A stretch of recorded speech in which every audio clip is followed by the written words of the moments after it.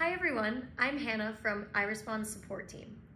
I wanted to welcome you back from summer with some great news from Apple. Apple has announced that they have an iPadOS 17. This is a new version that's going to include many accessibility features that we're really excited about here at IRISBOND. And I can tell you that we're most excited about two items which are going to affect the experience with eye tracking in an iPad a lot. These two items are called Snap to Item and Auto Hide.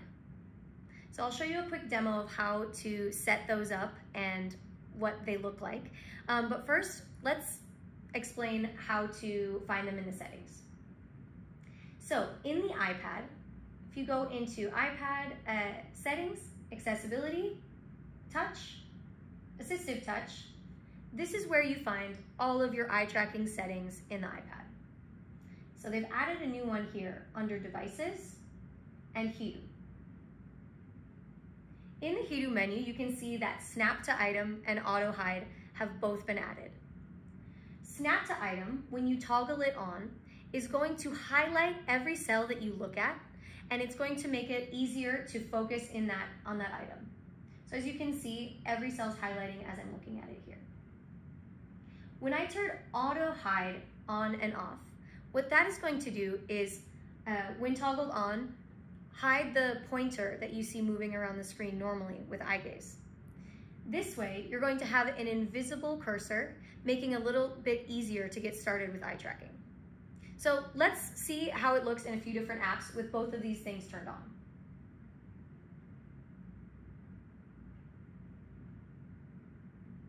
First, I'll toggle home with our AssistiveTouch menu. And let's check out what it looks like in an Apple app.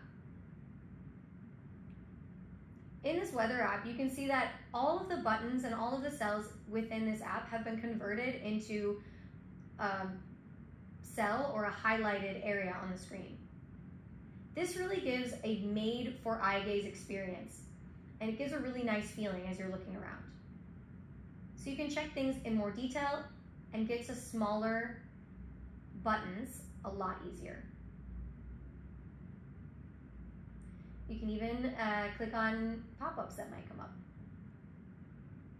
So this is going to be true for almost every app in Apple's App Store. Now let's go into a communication app that might give you an idea of how this might look when you're actually communicating. As you can see, I can use this on a symbol communicator, or I can go into our text communicator, and you can see that all of the buttons, not only the cells that are representing symbols or letters, all of them are converted into this snap format. So it makes it a lot easier to just start typing around the screen.